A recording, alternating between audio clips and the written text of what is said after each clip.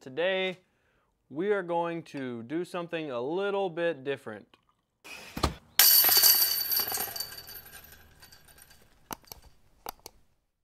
What's up, guys? Welcome back to the channel. We're going to talk about the shoes that I've been using all year long.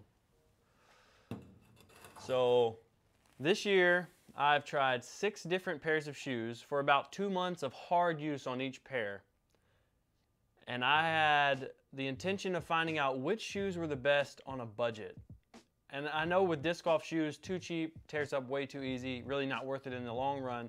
So I'll put my budget at $70. I took advantage of some holiday sales. These deals aren't always available, but this is the best I could do with disc golf on a budget as far as shoes go. So to start out with, I have the Adidas Terrex East Trail and the East Trail Gore-Tex version. I like to have 2 of the same shoe when I'm going with a waterproof shoe. It's just my personal preference that the feel of the shoe doesn't change between dry rounds, wet rounds, hot rounds, cold rounds. It just kind of stays the same. It gets a little warmer, but that's what you pay for, right? Up next, I have Terrex 2s. These are the Gore-Tex version here and the non-Gore-Tex version here, right? Up next, we have like the dark horse, like what the heck, where did this come from? This is a turf soccer shoe by Adidas called the Predator. It's the 19.3, and I believe they call it a 19.3 TF. These shoes are very minimalist. The whole toe cap is like water resistant. You're not gonna get your toes wet in the dew. They're a very snug, like slim, low profile shoe. I loved these shoes. And then up next we have the New Balance Crag Trail 1. A trail running shoe by New Balance that it was okay. It wasn't terrible. So real quick, we'll just look at the listings online if you're looking to get some shoes. Woo-wee! Man, that's good. So the East Trails, just pulling them up online, you're looking at $52 at Kohl's for that pair to the left. $52 at Kohl's, $59 at Rogan's, $39.99 for the women's pair at Sierra Trading Post. Go to Sierra.com, we'll look at that in a minute. Adidas Terrex East Trail GTX, which will be the waterproof, warmer version of the shoe. It's going to be $69, just under that $70 limit. I see some for, oh, that's not the Gore-Tex version. And if you like a boot style, that shoe comes in a boot. You can get it up over the ankle for about $100, which I think is a great deal for a disc golf boot. It's not my style though. Going on to the Terrex 2s, the non-Gore-Tex version of the shoe, you're looking at around $70, $59. I see a lot of different prices. Here's one at Sears, BHFO. I don't know, that seems like it might be a scam because it's not even the same shoe. So don't do that. So you're looking at right about $70 for the Terrex 2 normal version. And the Gore-Tex version is going to run you about $90. So here's the thing. When shoes change seasons, Adidas Outdoors, which is a branch of Adidas, they will do an end of season sale. And that is how I got these. So I got these shoes for full price, $100 and $120, but with 50% off for end of season deal. So I got these shoes for $50 and $60. So you can find those deals. These were kind of an outlier, but these deals are out there. You can get these shoes for a lot cheaper. Going to the next pair, the Predators, the 19.3 TFs. These shoes are, like I said, very snug, very slim, but have great traction. They don't say Continental or Terrex on the bottom, or traction on the bottom. I don't know what they make this outsole out of, but these shoes really surprised me. $25 at Chewbacca, $25.97 at Dick's, $37 at Dick's, $30 at ProDirectSoccer.us, $29 at Nicky's Sports. I played hard in these shoes. We're gonna get into the soles later, but these shoes actually held up better than other shoes in this category. Several of the shoes in this category, actually. They're not the most comfortable for a really long day. I have a little bit of high arch in my foot, but these are pretty flat. You could put a sole in them. It would probably make the shoe tighter if you added an insole, but I would definitely add an insole if you planned on playing in these all day long. You can get these shoes very cheap. I got them for like $20, I think. I don't even think I paid $25 for mine. Before taxes, they were $20. If you have a Marshalls, I find random shoes like these and these at Marshalls. That's where both of these came from for me. I paid $20 for these, probably $25 with tax, and I paid $30 for these. So we're gonna move on to the New Balances. They were pretty meh. They worked. They're good shoes. They have traction, but they feel clumsy. They feel clunky. I don't know. I'm used to the really light, flexible. I don't like Keens and Merrells. They're too bulky. I don't know. My feet feel bound up. They don't want to move. I don't like it. These were pretty good shoes. I don't know what their bottoms are made out of. Endurance. I don't know if that's what they call this tread or this rubber, but they had okay grip. There were a few times where I slipped. I plant really far in front of me on my forehands. And so, I mean, it's not like I've never slipped in any of these other shoes, but on my forehands a lot, I was scared to really commit to my plant foot coming down in those shoes. Just a note. But let's get into the wear on these shoes. So the shoes that held up the best out of all these shoes was this pair right here. These shoes never ripped, never tore. The tread is still almost as tall as it was when I bought them. Like, I don't understand how these shoes, I have two pairs of these. No joke, have a brand new pair. I went back after the first few rounds in these. I went back and bought another pair of these. Second would be these. These wore out very slowly. They've still got mud in them. I just played a tournament and it rained the whole day, but these, the tread is still great on these. I tend to wear out my plant heel on the outside, on the inside of my plant heel and the outside of my toes a little bit. I'm not a toe dragger, so my shoes don't really get thrashed up here, but these held up really, really good. I just can't believe how well those, maybe it's the wow factor that's getting me, because I don't think those held up any better than these, but those held up just as good as these East Trails, which cost, you know, 70 bucks. And then you have the East Trail Gore-Tex version that obviously have the same exact sole. I believe these have probably a little bit more than 2 months worth of rounds on them, but they're still in just as good a condition as the other ones. They're a little more flat right here and right here because, like I said, they've had, you know, I've had to put the Gore-Tex versions on when there's weather. I don't want to wear my normal shoes out in the rain, but when it rains, you know, that dictates what kind of shoes I wear. So the two that are Gore-Tex have a few more rounds than the rest, but because they were worn outside of their 2 months.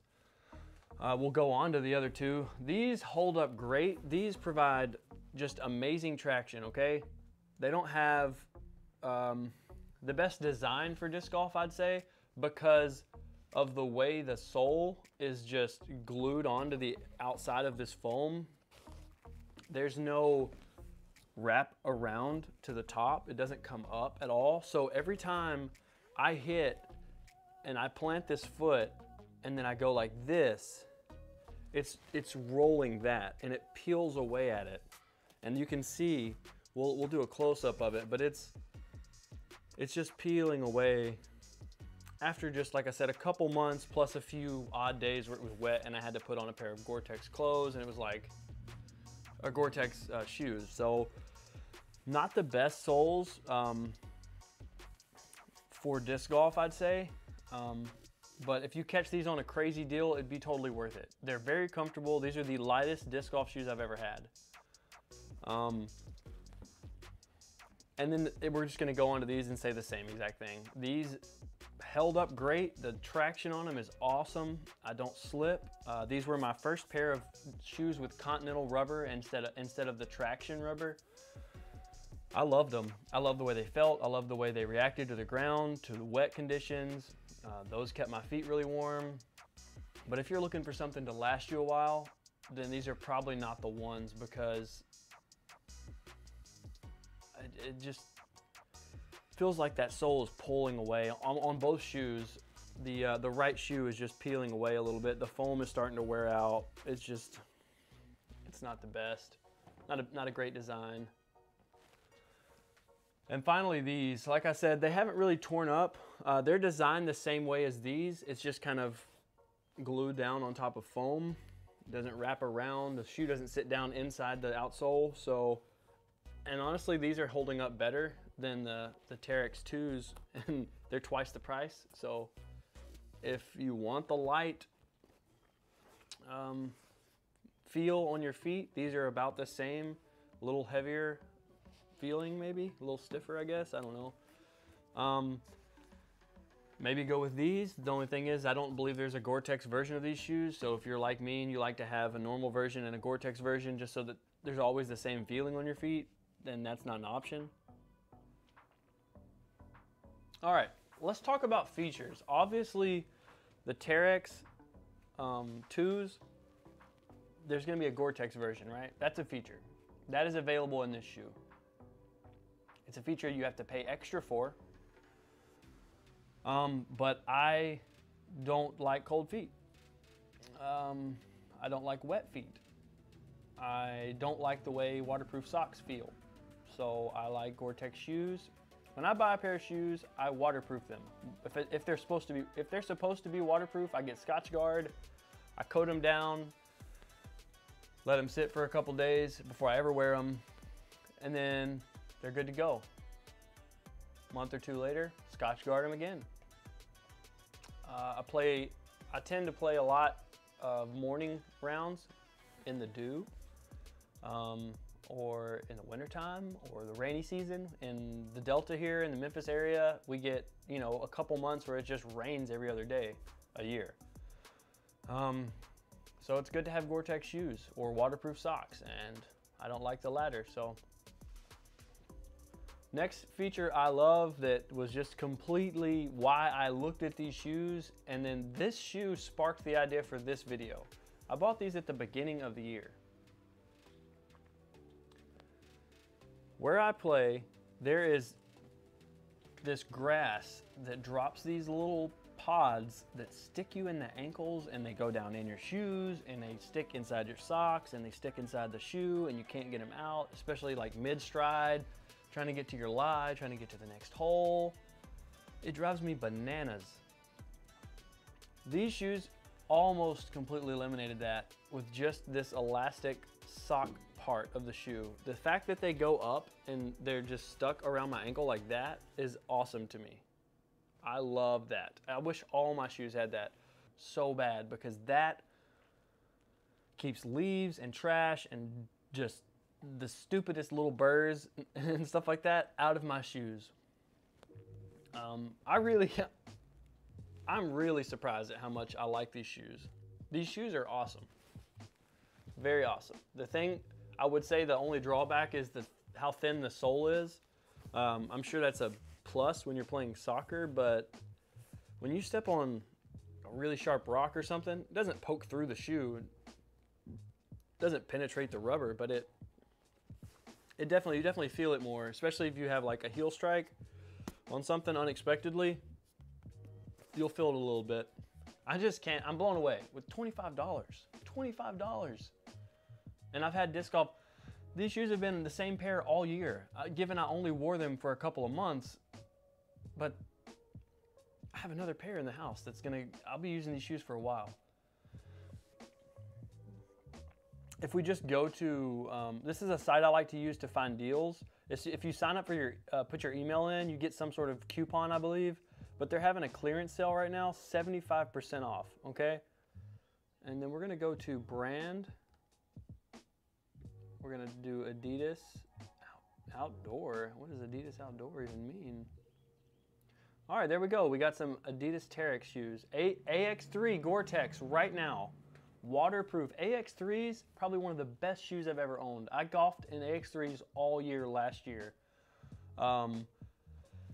They were so good. I bought them.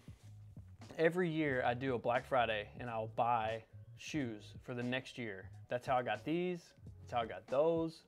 And that's how I got my AX3s. I was golfing in my AX3s from Black Friday of 18 all the way through 19 and used them into 20 when I started using those East Trails.